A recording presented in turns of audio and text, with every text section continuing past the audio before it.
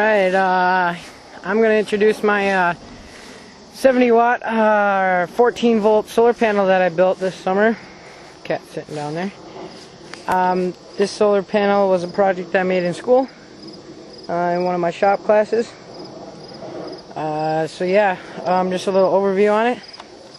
I mounted on a stand, and it mounts on a hill on the back side of our house. Hits sun most of the day. So if you see right now, I have two sections of it.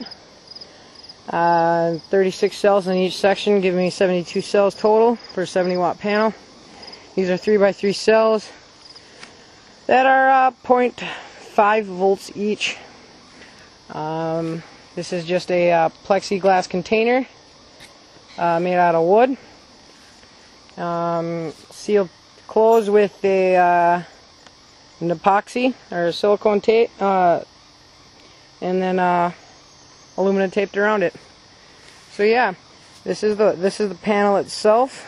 It collects sun all day, produces 70 watts and 14 volts, and yeah. So coming around back side, you can see I have a wire that comes out the back and runs down, and then just goes into my weeds down there, and that runs down into my room where I actually use the power.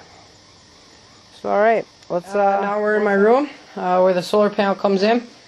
The actual panel wire just comes through my window that I insulated it, and it comes down to this little box down here. Right now I have the panel producing electricity for this light up here that you can kind of see. On the right side here is my 400 watt power inverter with an 800 watt max, and then I usually have my computer hooked up to this as well, but to make it less complicated and messy, I unhooked a few wires. So if we open it up, you can see inside here, it's really simple. It's a charge controller I bought, hooked to a 12 volt battery, and if you zoom in close here, you can see that right now, because the sun is still shining, the panel is charging my battery. And yeah, so this is my system. Like I said, it's a 14 volt 70 watt system. I did throw together a guide for this, and on how to build it, and a rough estimate of how much it'll cost you.